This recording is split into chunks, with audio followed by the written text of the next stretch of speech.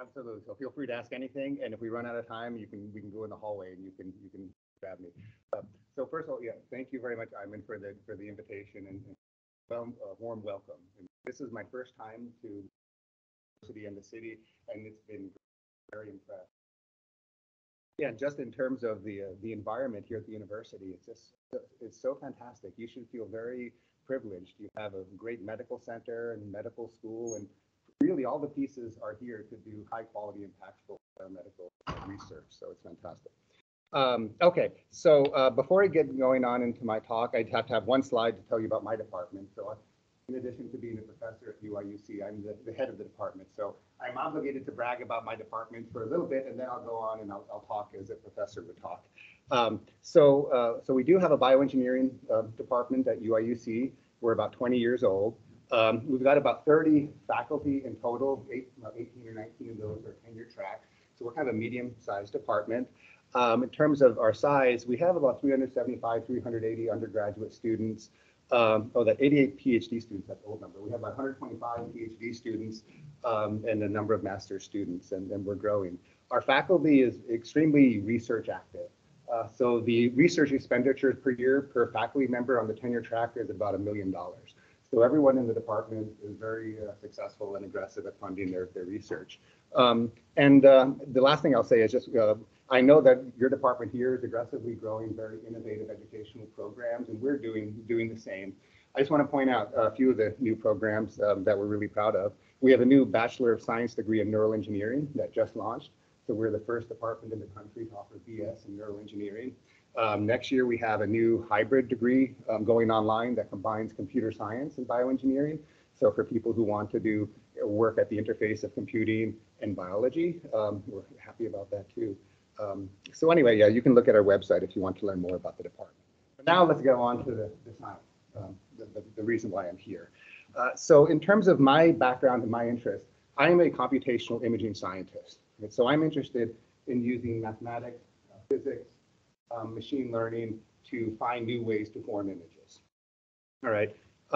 So the bread and butter in my lab is image reconstruction, which is basically corresponds to solving an inverse problem to form an image from a collection of measurements.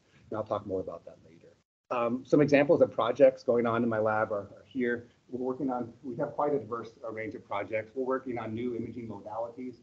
Photoacoustic computed tomography is an area we've been working on for a while. Ultrasound tomography, X-ray phase contrast imaging. So these are new modalities that are being developed, but they're not at the point where they're in the clinic yet. So we're interested in these emerging modalities, getting them to work so then they can be hopefully translated ultimately. And we do a lot of machine learning for all of these things, of course. And then kind of related to what I'm going to be talking about today, in my lab, we're also interested in fully engaged in what I would call kind of more fundamental imaging science research, right? So we're interested in kind of some abstract questions related to imaging. I've given some examples of those questions on the slide. For example, what type of information is lost during an imaging process? How do you quantify that? How do you use concepts from linear operator theory to describe imaging systems? How can you design optimal data acquisition strategies so you can acquire data in a smart way that's most informative? These are questions that are relevant to any imaging technology. Right? So I kind of view these as fundamental in the sense that they transcend any one imaging technology. And so this is sort of along the lines of what I'm going to be talking about today. So I'm not going to be talking about today solving any particular problem, like how we detected cancer. I'm not going to talk about that. I'm going to be talking about very fundamental abstract ideas. How do we think about evaluating machine learning from the perspective of an imaging scientist? And feel free to stop me along the way anytime. Okay, so the specific outline is here. I'm going to start off with a very brief mini tutorial to describe how I think about image quality. How do I think assessing the quality of images in imaging systems? And then once we have that background in place, I'm going to apply that perspective to a couple of case studies. One case study is going to have to do with image denoising using deep learning, trying to understand, okay, well, is it always guaranteed to help, right? Or does it just somehow make a pretty picture? In another case study, we're going to address a generative AI and trying to understand, well, what's actually being learned when you use a deep generative model applied to medical imaging. At least I'm going to give you some insights into how we think about answering that question. And then we probably won't have time too much for the last topic, but the last topic I'd like to talk about hallucinations in tomographic imaging. So I might get to that a little bit, but that's a little bit involved. So let's talk about image quality. So let me just take a quick survey. How many folks in the room are working in the area of biomedical imaging? Okay, so not that many. Good. Okay, so hopefully I can get everybody up to speed quickly. So it stands to reason that anytime we want to optimize the performance of an imaging system, we need some figure of merit to describe how good the resulting image is, right? So that's what these image quality metrics refer to, right? And so image quality metrics can let us compare images produced by different modalities or by the same modality when we vary some sort of parameter of the image system, okay? And certainly, I mean, image quality is a very, very widely known concept, right? Even if you don't work in imaging, the concept of the notion of image quality must be familiar to you, right? At least in some sense. But really, the image quality assessment can be divided to two camps, two ways of thinking about it. One is we can think about using physical-based or traditional measures of image quality. Let me give you some examples of these that, again, are intuitive and you know about. For example, if I give you an image, you can judge how sharp the image is, right? And you can tell me this is a good image or a bad image based on the perceived spatial resolution, the sharpness of that image. Similarly, you could try to quantify the noise. If an image has some grainy noise in it, you could try to estimate the noise level in an image, and you could use the noise level as a figure of merit to tell me, oh, it's a bad image, good image, right? You could impute the contrast of some structure in the image. And you could say, okay, if the contrast is higher, then that image is better. Right? You take ratios of these things, like contrast to noise, and so forth. You get the idea. These are what I'm calling physical traditional measures of image quality. And they're fantastic. Right? I'm not gonna say bad things about them. Well, kind of I am, but we need them still, right? The other class of image quality thinking that I'm going to be talking about today is a task-oriented image quality assessment. And the basic idea here, and I'll talk more about this in a moment, is that we should judge an image based on how useful it is. So if I give you two images, right, and you're designing a medical imaging technology, you should tell me image A is better than image B if image A is actually more useful for the intended task. Right? Medical images are usually acquired for specific purposes. Not always, but usually they're acquired for specific purposes. When a woman goes into the clinic for breast cancer screening and gets a mammogram, they're looking for microcalcification clusters or masses or some signatures of breast cancer. That's why the image was acquired, right? So if that's the goal of that imaging study, it kind of stands to reason that, okay, well, I should incorporate the usefulness of the image into how I assess whether it's a good image or not. That's how medical imaging scientists tend to think about it. Example of why we can't just use the physical-based image quality measures alone. And this is a nice computer-generated example that my classmate, Matt Kupinski, who's at Arizona, gave me. So look at the bottom row. This is just an example of pre-computer-generated images, just disks. They're just disks of different radii. Okay? Nothing big. On the top row, these are the same disks, except noise was added to them. But the noise was added to those three disks in such a way that the contrast to noise ratio of all three of those images in the top row are the same. So if you're going to use contrast to noise ratio as a measure of image quality, you would say all of those images on the top are equally good. But on the other hand, if I ask you to kind of give me some perceptual assessment of how detectable the disk is in the noisy images, you wouldn't say they're all the same. You can easily see the big disk, even though there's noise. You can kind of see the medium-sized disk.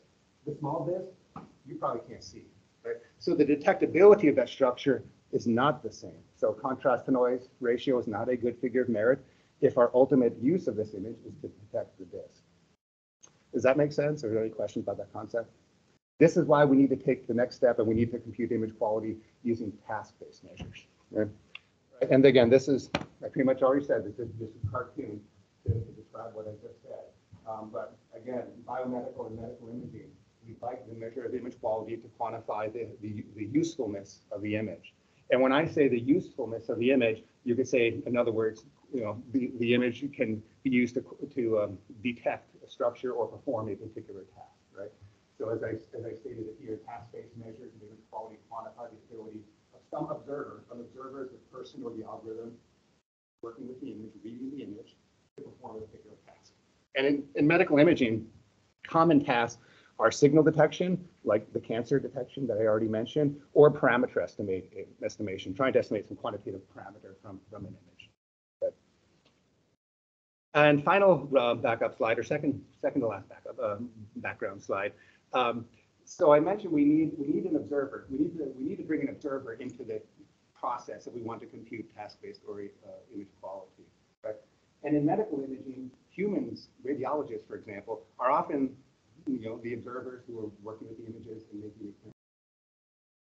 But in the early stages of technology development, as engineers, it's not practical for us to go bother radiologists every time we want their opinion about how good an image is, right? It's just not practical.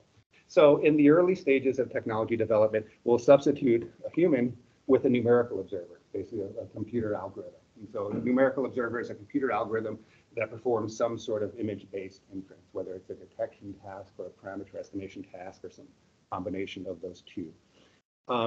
And there's different types of numerical observers, and I won't go into it, but I'll just quickly mention them. There's anthropomorphic observers. These are numerical observers that are designed to mimic what a human would do, right? So in other words, I want to implement, say, a pattern recognition algorithm that performs the same as what a human would perform when acted on those images, right? That's what an anthropomorphic is.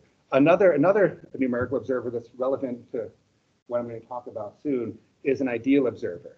An ideal observer is basically an observer that adopts the optimal decision strategy, right? So the ideal observer implements the optimal decision strategy. There is no better observer. Right? It does not exist, right? And so it's hard to implement these ideal observers, but sometimes we can approximately implement them. And that gives us upper bounds on what is the best possible signal detection performance, for example, that we could expect from an image or an imaging system. And deep learning is enabling the implementation of all of these different flavors of numerical observers. And I pretty much just said this. So my lab, we love ideal observers, and we've published a series of papers on how to approximate ideal observers using deep learning, but I won't go too much into that. Okay, so just to summarize before we go on to the case study. So we know that biomedical images are often required for specific purposes, right? It's different than the camera in your cell phone where you're just randomly taking pictures of stuff. In medical imaging, we usually have a purpose for the images. And therefore, objective or task-based measures of image quality are really relevant and they're important. Okay? Objective image quality assessment requires us to do a couple things. It's not necessarily easy for us to estimate these measures. We need to specify what is the task to be performed. In other words, what is the image going to be used for? And then who is the observer, whether it's a person or algorithm, who's going to be performing the task. Okay? And just to motivate the case studies, you must know that deep learning is having a huge impact in the field of medical imaging and medical image processing. But very, very infrequently are deep learning image processing methods evaluated from the perspective that I'm talking about. They are, but not enough.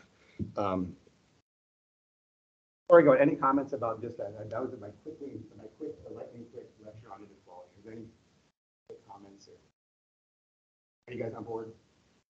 Okay, yeah, okay, you're good enough. Okay, so let's go to our first case study here.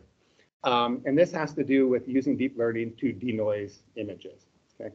And image denoising is a classic problem in the field of signal and image processing. It's been around for decades, well before deep learning became a fad. I mean, the basic idea is I have some noisy image. Somehow I'd like to do some sort of processing of the image to remove some of the noise from the image so it appears less noisy. So deep learning has been employed very successfully for this problem. And I've got a schematic of a canonical deep learning approach on the slide here. Right, so basically the input to our network is some noisy image that we want to denoise. Then we have some network, and here I've denoted the network as this sort of a canonical convolutional neural network. that's comprised of a different number of convolutional layers with nonlinearities spaced between the layers however you want. And then the output of the network is our estimate of the denoised image. Okay? And so if you adopt a conventional supervised learning approach, the idea is, let's assume that I have pairs of the noisy and the less noisy images. If I have a bunch of these pairs, then I can train a network to simply map a noisy image to a less noisy image. And to do that, you have to specify some loss function. You minimize that loss function. You estimate the weights of the network, and there's a lot of details there. But that's the basic idea. Okay? This is all fine. I mean, so what we're going to be doing in this case study is assessing whether a denoised image is actually more useful than the original noisy image, right? So on the schematic I have here, on the slide I have here, I clearly the denoised image looks somehow better than the original instruction. Terrible for a bunch of cases. But does it mean that this image is more useful for signal detection? You would be tempted to say yes, and sometimes the answer is yes. Often it's yes, but it's not always yes. So I just spilled the beans, but let me go through. Okay. So we want to understand, basically, I formulated a question here. Do such denoising operations always improve signal detection performance, even if traditional measures of image quality are improved? This is the question we'd like to ask, right? And this is an example of a question that you do not see asked very often in the literature, because people are busy trying to solve their problems. Right? But this is kind of a fundamental question. So let me show you an example of a study that we did. And we used computer simulated images because in that case it was convenient. We could generate as much data as we wanted. And importantly, in that case, we could control all sources of variability in the data, right? So the data were well characterized. So it's a nice test bed for us to investigate questions like this. Here's examples of the computer simulated images we used in our study. On the left, this is an example of the background. So these are images that are somewhat reminiscent of a nuclear medicine scan, if any of you are familiar with that, like a PET or a SPECT. But we basically have a background image that has a bunch of lumps in it. And we generated a large number of them. I forget exactly how many, a couple thousand of those background images. Then in half of those background images, we inserted a signal, which in this case is just a simple Gaussian blob. But we inserted signals into half of them. And then to all of the images, we added noise. So they look like this. So at the end of the day, we had a bunch of noisy images, but half of these noisy images had signals inserted in them. Okay? And what we're going to want to do is we're going to want to then train a denoising network to denoise these images, and then we're going to try to detect the signal that was embedded in there. And we're going to see if the denoising operation, denoising network, actually helped or not. That's the goal of this study. Okay, so again, getting ahead of myself, I just said this, right? Okay, so in order to quantify the signal detection performance, we need to specify some numerical observers. And this slide describes the 3 numerical observers that we used to detect the signals. Okay? So again, if the term numerical observer is still foreign or awkward to you, again, in this context, you can just think of a numerical observer as some pattern recognition algorithm that we implemented to automatically detect the signals from the image. Okay? And so the 3, first is the ideal observer, and that's like the big boy in the block that I just talked about. So we have ways of approximating the ideal observer. And again, that's going to tell us what is the best possible signal detection performance that we can get. That's kind of an estimate of the upper bound on signal detectability. Okay? The second is a suboptimal observer called the Hotelian observer. Okay? And so the Hotelian observer is suboptimal, but it's actually the optimal linear classifier. The thing I want to point out here is that when you implement the Hotelian observer, when you compute the test statistic, you need to know what the second order statistical properties of the image are. That case of G, that's the covariance matrix of the image data, of the noisy image data. Okay? So in order to implement the Hotelian observer, we need to estimate the covariance matrix. And by the way, if I go back up to the ideal observer, I didn't tell you what statistics, image statistics the ideal observer uses, because the ideal observer does whatever the hell it wants. Right? The ideal observer will use any statistics that are useful to make an optimal decision. So it's very likely that the ideal observer uses higher order statistics in addition to just second order image statistics, whereas the Hotelian observer is limited to only use second order image statistics, like suboptimal in general. And then finally, the third numerical observer we implemented was just a simple match filter. Right? And the simple match filter uses only first order statistics. So when you go from top to bottom, this is going from like powerful to least powerful, most powerful to least powerful. But we implemented all three of these because it'll give us some insights into what statistics are being perturbed by the denoising operation. So, okay. So before we go on, let me first look at the covariance matrix of the denoised images. So we had all of those noisy images. We trained a network. Then we fed some of the noisy images through the denoising network. And then we computed an empirical estimate of the covariance matrix of the denoised images. And that's what I'm showing here. Okay? And so let me walk you through this. So in other words, on the y-axis, these are the singular values. Okay? So we had the covariance matrix, and then we did a singular value decomposition of the covariance matrix. For those of you not familiar, it's a way of basically decomposing the covariance matrix into different components that represent different levels of importance to the action of the matrix. So we have singular values on the y-axis, and on the x-axis is the index of the singular values. And again, for those of you who are not familiar with SVD analysis, when you do SVD decomposition of a matrix and you plot the spectrum of the singular values, how rapidly those singular values decay tells you something about the ill-conditioned nature of the matrix. Right? If the singular value decays more rapidly, that tends to tell you that if you were going to try to invert that matrix, you're going to have a harder time, right? Because you have to divide by singular values when you invert the matrix. So ideally, we want, when we plot the singular values of the matrix, we want that curve to be high, right? Because that means the matrix is well behaved and we can invert it. If it's low and if the singular values decay rapidly, it means it's a signature of an ill-conditioned matrix. Okay, so let's start from the top here. The good news is, well, this curve here, the solid red curve, this is the spectrum of the singular values when we decompose the noisy, just the original noisy images, right? So it's the highest. When we go down here, this group of curves here, these are the singular value spectra corresponding to the denoised images, where the different curves correspond to the use of different denoising networks, right? Where we vary the depth of the denoising networks. Okay? And as we start from the top, we have a blue curve here, and then a red curve and a yellow curve. When we go from top to bottom, it corresponds to making the denoising network deeper. So what this is telling us is that as we make the denoising network deeper, the conditioning of the covariance matrix is getting worse, right? Somehow the second order statistics of the denoised images are being perturbed, and they're being more perturbed as we make the depth of our denoising network higher, larger. Okay? So this is interesting. So this, I mean, if you think back to the hoteling observer, this could give you a clue what's going to happen when we try to detect. Because the hoteling observer needs to invert the covariance matrix when it computes its test statistic. So here, there's a lot on this slide, but this is basically the take-home point for this case study. So I'm just going to take a moment and walk through it carefully. Let me start with this bottom table here. And in this bottom table, I'm reporting the traditional physical measures of image quality. And here I've chosen two.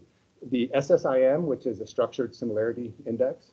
Basically, it's a measure of how similar the denoised image is to the original image. And on the bottom, it's just a root mean square error in the second column here. Okay. In this first row here, I show the SSIM and the RMSE computed on the original noisy images, right? It's 0.36 and 75.4. If we head over to the right here, now these different columns represent the results corresponding to the denoised images when the denoising network had different depths. I consider depths of 3, 5, 7, 9, 11, 13. So let's start with the RMSE. When we compute the RMSE on the noisy images, it's 75. As soon as we denoise the images, it drops. So it goes from 75 to 13. Now, if I denoise the images using networks of larger depths, the RMSE continues to decrease, even if it's a small decrease. But basically, there's a monotonic relationship between the RMSE and the depth of the denoising network.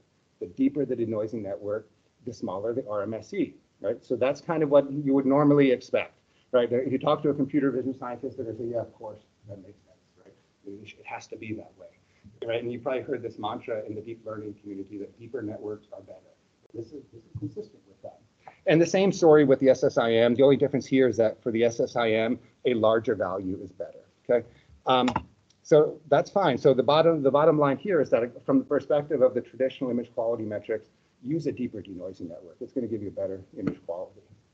But now let's go up to this top curve here. These are showing the task-based image quality results. And so essentially, what I'm plotting here is the area under the curve. So basically, this is a measure of signal detectability on the y-axis.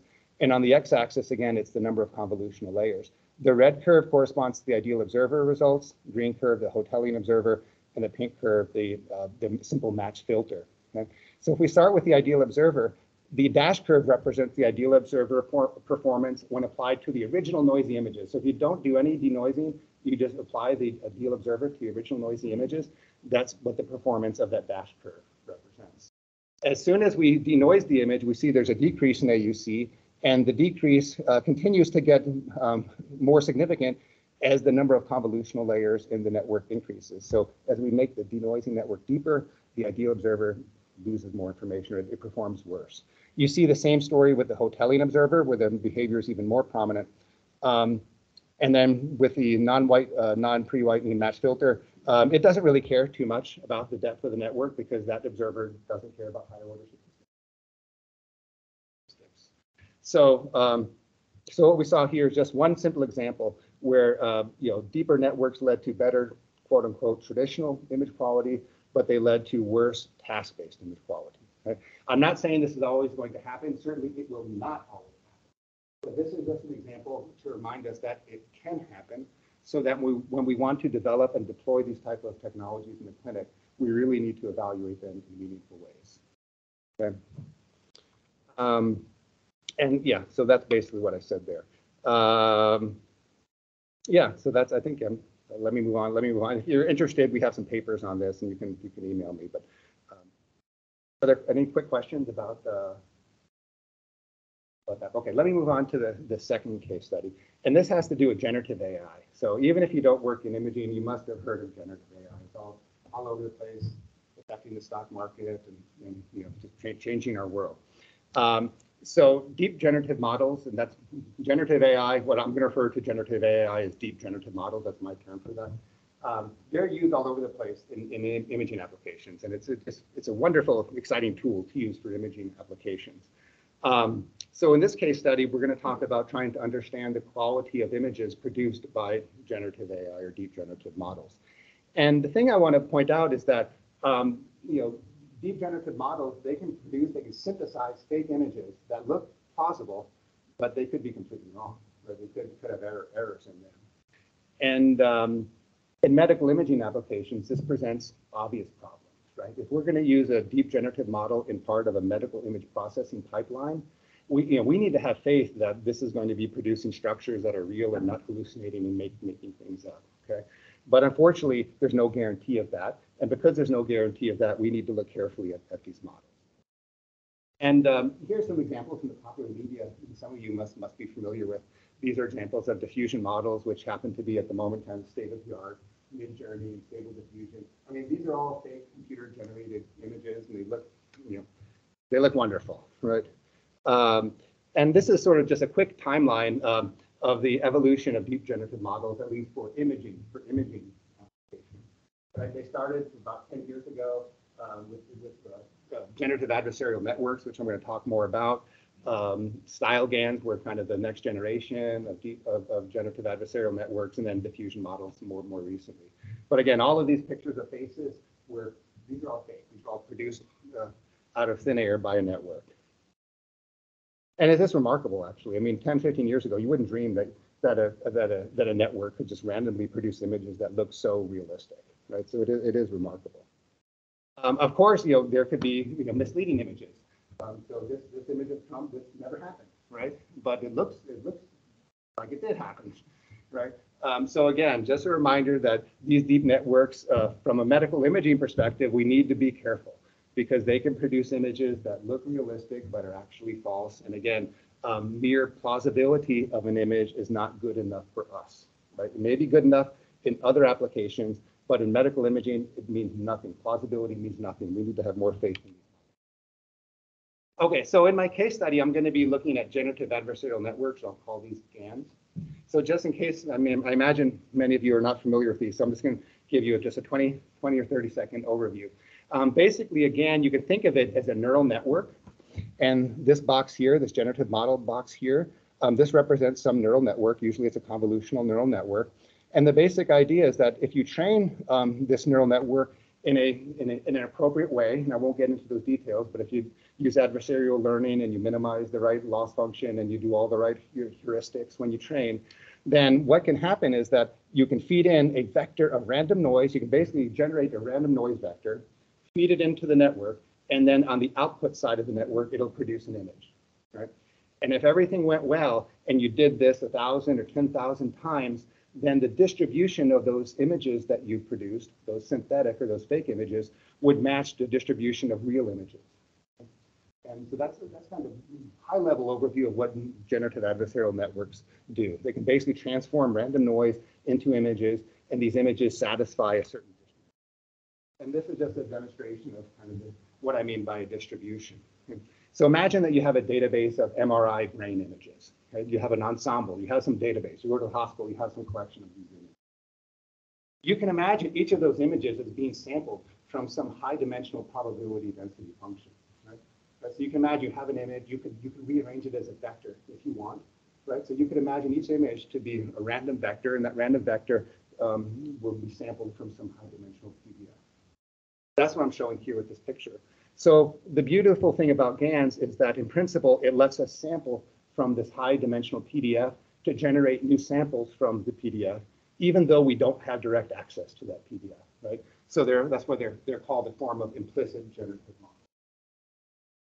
Okay, so let's go here. So here are some examples, again, that one of my students, Wayman Zhou, trained in the lab, just to give you an idea that, yeah, these things work on medical images too, and maybe some of you have already trained these. But yeah, again, we trained again on MRI brain slices, and these are the results. And the ones in the red boxes are actually the fake ones produced by the model, and the other ones are the actual ones from the clinic. And so they look pretty good. Not saying they're correct, but somehow they look plausible, right? But I already told you plausibility is not enough. Okay, so what are we going to do? So we know that plausibility is not enough. You know, we don't care about generating pretty pictures in medical imaging. We care about producing images that are useful and can be used reliably, for example, right? But yeah, it's remarkable. But even though they're seemingly working well, no one really understands what image features or what image statistics are being reliably captured by these deep generative models, right? And that's really, really concerning. So the objective of this case study is to kind of show you one way about how we think about evaluating different deep generative models from the perspective of medical imaging. It's very simple, and so I summarized the basic approach here. Basic approach has 4 steps. In the first step, we're going to compute a large collection, an ensemble of simulated images that we're going to use to train a GAN. Okay? And we're going to simulate these images in such a way that we know precisely what all of the statistics are. Okay? And that's why it's useful to do computer simulations in this context. Okay? So step 1, generate a bunch of synthetic data using an algorithm that we know that are statistically characterized.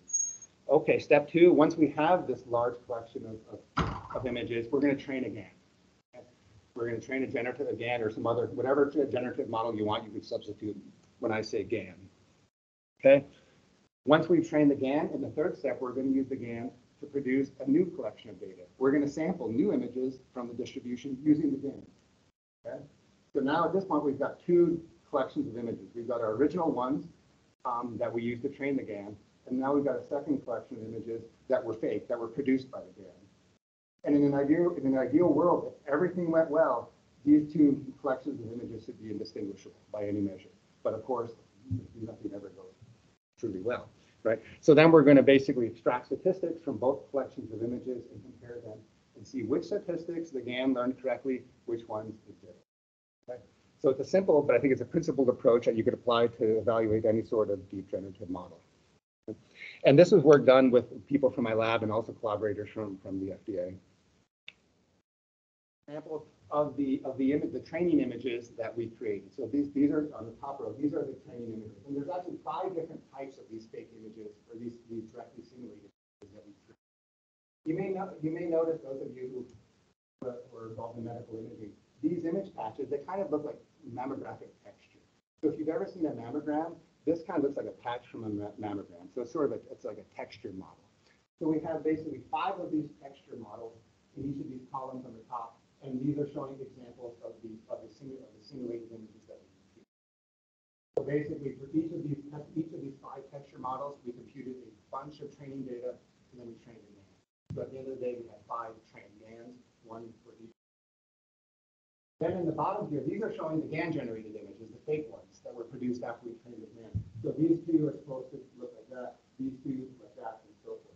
So visually, they kind of look similar, right? I mean, if we mixed all these images up, I mean, it would be hard for you to distinguish them. At this point, I would say it passes the plausibility metric clearly, right? But let's go ahead and see what really got learned. First, we looked at the first and second order statistics. So what we did was we computed the autocorrelation function from the images, and we radially averaged it. And that's what we're showing here. So basically, these radially averaged autocorrelation functions, they tell us something about the second order statistics that were learned. And in this case, there's a blue curve and there's an orange curve. The blue is the real images, the original images. The orange are the fake images, the images produced by the GAN. And the curves overlap, right? Pretty convincing. So this is saying, okay, well, let's check this box off. The GAN somehow learned the autocorrelation function of the images. That's fantastic, okay? But what about the higher order statistics, right? Did it learn this, did it learn the complete covariance structure of the image? Did it learn the third, fourth moments? Did it learn what didn't it learn in terms of the higher order statistics? So to do this, I have this pipelines workflow here. So what we did was, we have our directly simulated images, and then we have our fake images. Right? That's the top box and the bottom box on the left there. For each, we generated a large number of images, and then we extracted features. We extracted 17 texture features from each type of image. From these extracted texture features, we performed principal component analysis, and we kept the top 2 principal components. Okay? And what I'm showing here are basically heat maps of the top 2 principal components, where the blue heat map corresponds to the true images, the directly simulated images, and the orange heat map corresponds to the GAN-generated images, to the fake images. And we can see that in some cases, there was good agreement. So if we look at OPEX 99, if we look at Devori, these 2, those heat maps overlap pretty well. It means for those image types, the GAN actually learned these statistics well. But if we look at some of the other examples, for some of the other image types, there's not a lot of overlap. There was basically failed, right? And there's not a lot of overlap here, right? So it shows us that it's a confusing result. So sometimes for certain image types, for certain texture models, the GAN learned some of the higher order statistics correctly, but for others, it didn't, right? Even though we used the same GAN, the same training procedure, the only thing that was different was the training data, but it had an impact on what the GAN could learn or not. So that's kind of interesting, right? So to summarize this case study, the GAN produced visually plausible images for all of the different texture types. The first and second order statistics were correct, at least as measured by the autocorrelation structure. The higher order statistics were sometimes correct, not always. It depended on the texture type, texture model we were using. Okay, so are they good enough? And that's a reasonable question. And the answer, it depends what you want to use them for, right? So again, I'm not here to claim that this GAN failed or not. I'm just here to demonstrate how we think about assessing these models and proposing some very simple pipelines that you could do yourself to assess them. Okay? But clearly, it's very complicated. Right? Clearly, it's very complicated, which is maybe why people shy away from this. So just some take-home points for here. Yeah, deep generative models, they are fantastic. I mean, to be honest, they're my favorite form of deep learning, right? I mean, just from an imaging perspective, you can use them to learn priors that can constrain inverse problems, all types of just wonderful things you can use generative models for. However, hopefully you're starting to get the message. I sound like a broken record, but traditional evaluation metrics from the machine learning community can be misleading when applied to medical imaging problems. In general, the extent to which application relevant statistics are being learned by a deep learning model is unknown. And that's the application relevant statistics, that's the key verbiage here, right? Where you're going to use these for a particular application, you need to understand what statistics are important for that application, and then you need to validate whether your model is actually learning those statistics. And just because your model produced an image that looks good, it doesn't mean it's learning those statistics, right? And therefore, we just need to be careful how we objectively assess. Okay, and so yeah, finally, so we had a wonderful collaboration with the FDA on this project. I'm not sure, some of you may be surprised, like this has nothing to do with food, right? But let me just remind you that the FDA actually plays an important regulatory role. So any sort of medical imaging device or medical technology has to be certified, regulated by the FDA. So the FDA has a team of scientists and physicists who are scrambling to figure out how to regulate AI technologies in medical imaging. And so we're collaborating with them. And we recently hosted a challenge where we released 100,000 simulated breast images. And we challenged the community to train their own form of deep generative models and see what type of statistics they could learn. So if you're interested in training your own GANs, we have a lot of data available. Here are some examples that you might find interesting of some of the failure modes that the participants ran into. In this particular breast model, these ligament structures here, the kind of wired mesh that's filling the inside of the image, these ligaments are supposed to be connected. You shouldn't have any ligaments just kind of hanging out there. They should all be connected to something. But if you look here in these boxes, you can certainly see examples of where ligaments were just terminated in midair, right? They weren't connected to anything. So again, these are errors that the deep generative model made when it was synthesizing images. So again, when you stand back from a distance, oh, it looks reasonable. If you look in, clearly something bad happened. Here's examples of maps that show the diversity of images produced by different deep generative models, right? Because that's another interesting topic. When you train a deep generative model and you use it to produce new fake images, there's a question in that, well, are these fake images displaying the diversity that's actually present in the distribution that you want to sample from? So in the upper left-hand corner in the red box, this is just showing the mean image of basically the training images. So we took 10,000 training images and we just naively computed the mean from it. And that's what that heat map in the top left is showing. The other images are the mean images computed from 10,000 fake images produced by different deep generative models.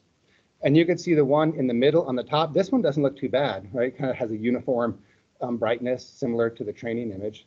But all of the others look wildly different, right?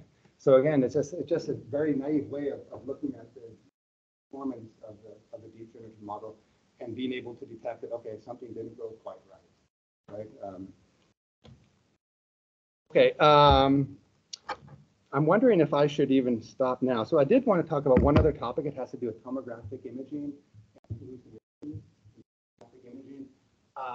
But it's 12:45 now. What do you? Oh, I'm seeing a thumbs up. Okay. Maybe I'll give a high level overview. This is probably the most abstract of the topics, but it's actually I love this stuff. So okay, so let me quick switch gears now. We're going to be talking about tomographic image reconstruction, right? So basically, how we measure some sort of data, and we want to process that data to actually form an image, just like it takes place in MRI, CT, PET, SPECT, almost any major modern medical imaging modality. Okay, so machine learning and deep learning is being used within the context of this problem also. Okay? People are just very aggressively coming up with new ways to learn how to reconstruct images from measured data. And sometimes it looks very interesting, but in other times, these neural networks and these machine learning methods can produce images that, okay, you're probably going to guess what I'm going to say, they could have false structures in them, right? And we can't always trust the neural networks, right? And these false structures are generally referred to as hallucinations in the machine learning community, right? Because the network sort of hallucinates, it's making up some structure that shouldn't be there. Okay, so so in my lab, we're very interested in topics like this, trying to understand how to quantify hallucinations. But interesting enough, until recently, there was no formal definition for what a hallucination is within the context of tomographic image reconstruction. Like kind of in a colloquial sense, yeah, it's something false, right? But in terms of precisely defining it, like I want you to define it, it was lacking. So what we did recently was we used concepts from linear operator theory and we proposed definitions for what hallucinations are in tomographic imaging, right? And why is this important, you may ask? Well, I mean, hallucinations generally occur because the network did something wrong, right? But in a Bayesian sense, you can think of it as the network learned a prior that describes the distribution of objects you seek to reconstruct. And it didn't learn the exact correct prior that it should be, right? So one way of thinking about hallucinations is that they're caused by use of an incorrect prior in an inverse problem. And so here are some examples of some problems that you may encounter. Why would hallucinations arise in deep learning applied to medical imaging? And why do we need to be careful when we use deep learning for medical image reconstruction? Okay? And you may know about some of these already. The first is that, okay, well, many neural networks are black box. We don't really understand what they're doing. We can't interpret them. If we can't interpret them, it may be difficult to trust them. Right? That's just a general comment for all black box deep learning methods. The second has to do with generalizability, right? When we reconstruct an image using a learned, for example, a deep learning model, we want to have confidence that the model is going to perform well, even if we use it to reconstruct an image from some data that were statistically different than the training data that were used to establish that model. Right? That refers to the generalizability or generalization performance of the model. Right? If a model doesn't generalize well, it's kind of useless in a practical sense to us, at least. And then the third thing has to do with the stability of a learned mapping for an inverse problem, such as image reconstruction. Right. So it's interesting. So if you look at these images on the bottom, the image on the left is an example. It's not a very pretty image. But this is an image of a knee slice reconstructed from MRI data. That's fine. The image on the right is basically an image reconstructed from that same data almost, except a small perturbation was added to the measurement data before we used it to reconstruct an image. So that's what the delta is here, right? So this delta is small in some sense. But even though delta is small, when we reconstruct an image, there's still some large artifacts. So it just shows you that the learned image reconstruction mapping can be unstable in some sense. So these are reasons why we need to be careful when we use machine learning for image reconstruction. Let's see, am I going to make it here? Okay, let me just walk through a couple of things, and feel free to sleep for the next 90 seconds if you're interested in this. But basically, let me walk you through a mathematical model. This is a simple canonical model for tomographic imaging, right? So any imaging system can be represented by an operator equation: G equals HF plus N. Okay, any imaging system. Right? And often, if we approximate an imaging system as being linear, then H is the linear operator, or it's a matrix in its discrete form. So what G equals HF means is G is our measurement data. G is the stuff that the actual instrument records. F is the object distribution that we want to reconstruct. H is the action of the imaging system. So H is an operator that mimics, that models the action of the imaging system. So let me back up a second. So in practice, if we have an imaging system, what do? We put an object in the imaging system, we press a button to record data. Okay? So the object that we're putting in the imaging system, that's F. When we press the button and the imaging system does its thing, that's H. So H acting on F, that's our model of the imaging system, and G is what gets recorded. Okay? And then, of course, there's always some noise that gets added to our measurements. Okay? Now, image reconstruction has to do with inverting this, has to do with the exact opposite of this. Image reconstruction is, okay, I measured G, I want an image F, right? How do I invert this equation? Okay. So X-ray, CT, MRI, any tomographic imaging modality you can think of, it's this, right, in abstract form. Okay. And you may think that, okay, this is no big deal, just act H inverse, acting on G, done. But the problem is, that operator H is generally not invertible. H inverse doesn't exist. If it does exist, it's unstable. So we really have challenges when we want to try equations in practice. Okay. And so from a Bayesian perspective, and let me tie this into machine learning in a second. From a Bayesian perspective, inverting that equation, doing image reconstruction, some people would advocate, well, image reconstruction is equivalent to estimating that posterior distribution, the probability of F given G, right? So if I know that posterior distribution, I can compute the mean or the mode of that distribution to get an image, I'm done. Right? This is Bayesian's perspective. Right? But even if you're a Bayesian, to estimate that posterior is very difficult. And the key thing here is that the posterior can be estimated by multiplying the likelihood of the data, the probability of observing the data G given F, that's P of G given F. We usually know that likelihood just from the physics of the problem. That's not the issue. But then the next term is P of F, that's the prior. That's the object prior, right? We need to know that if we're going to compute the posterior. And that's a thing that we don't know. That's problematic, right? And why am I showing you this? Because when you use machine learning methods to perform image reconstruction, then either implicitly or explicitly, you are trying to estimate that prior, that P of that term. That's the whole deal, right? That's why you're doing this. Even if you don't realize it, that's why you're doing it. You're trying to estimate that prior. And if something goes wrong in your learning procedure and you don't estimate a useful prior, that's when things can go wrong in the image reconstruction process. That's when you can see these errors or these hallucinations. Okay, that's the lightning quick summary of a high-level view of hallucinations. And this problem exists in single image super resolution. In the computer vision world, people view hallucinations differently. So this is actually interesting. Sometimes hallucinations have a positive connotation, especially in non-medical applications. So here was a super resolution problem where the problem was, okay, give me a low resolution image of this woman wearing a shirt, feed it into a network, and give me a higher resolution image where some of the text. That was their goal here. And these are different examples of the output of their network. You can see that there's different high frequency structures that were inserted. You can see texture. And there's a win for them. But from our perspective, these high frequency structures that were inserted into those images, those are really hallucinations, right? They're false structures. They were not contained in the original data. But to them, it was a win. Okay. If we wanted to quantify hallucinations for us, it's much more complicated and involves some mathematics. And how am I doing on time here? Okay. The basic idea is that if you have a linear operator, we can always decompose the domain of that operator into two subspaces. One is called the null space, or the kernel of the operator, and one is the measurable subspace, which is the orthogonal complement of the null space. Okay? And the key point is that the null space contains the component of your object. Remember, you take an object, you put it in the imaging system. You can always decompose this object into two pieces. That's what I've shown here, a measurable piece and a null piece. And this null piece is always invisible to your imaging system.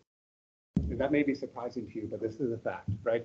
Anytime you have a digital imaging system, there's always a component of it that is invisible that the imaging system will be blind to. That's the component that lives in the null space of the operator. Okay?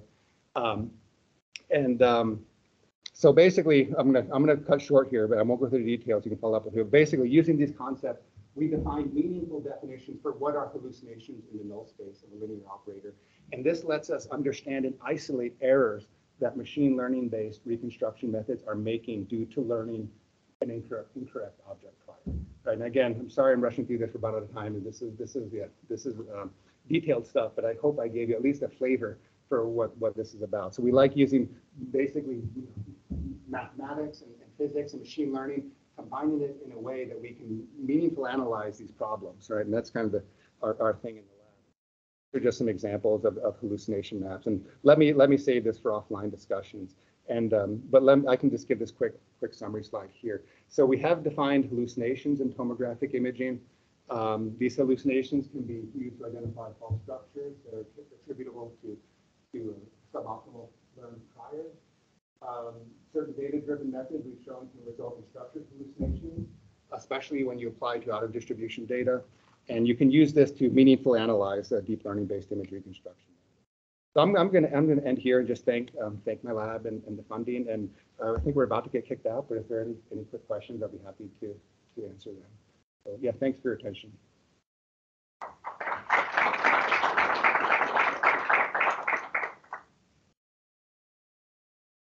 And I'll blame Tommy for making me go through that last part fast. Great talk. So, imaging, ultrasound, and others, get the image, that's the final output to see clinically. Yeah. There's so much information lost from the actual acquisition with all the filtering and detection, phase information.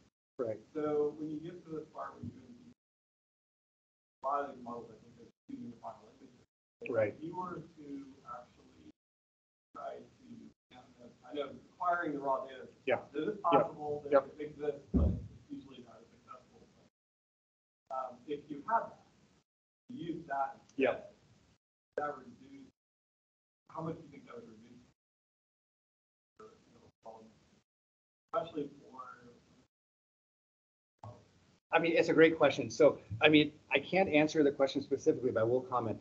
I mean, this is a fantastic idea. This is how I think about it, and many other people think about it. The distinction between kind of image post-processing and image formation is an artificial one, right?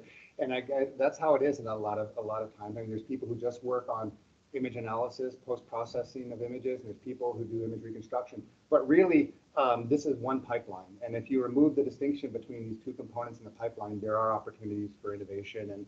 And yeah, I mean, to be honest, if a human is not in the loop and reading the images, you can combine these two steps quite nicely. So.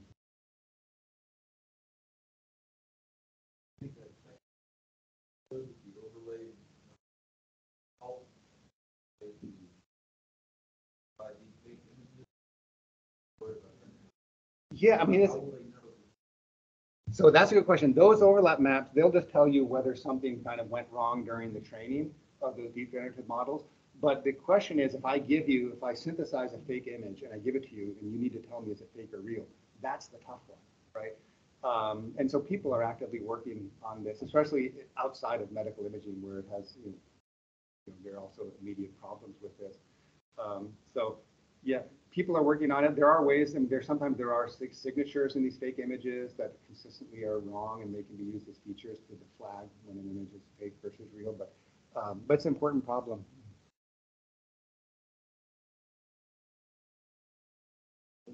Yeah. Yeah.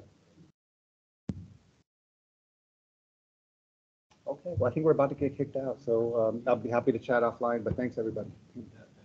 Yep. Thanks. Looks like there are pieces outside waiting. If you go out pick up as you walk away. I don't see anybody coming into the classroom, so I think we have